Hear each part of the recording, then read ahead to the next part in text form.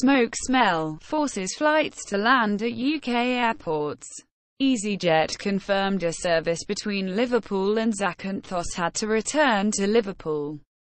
A flight from Malaga to Liverpool made a precautionary landing at the airport, and a service from Manchester Airport flying to Hamburg also had to return. Flybe said crews aboard a service from Cardiff to Dublin took precautionary action when they detected the smell of fumes, but the aircraft was able to land as normal. An Auringy service travelling from Guernsey to Bristol had to head back to the Channel Island due to the smell, but was returned to service after checks by engineers.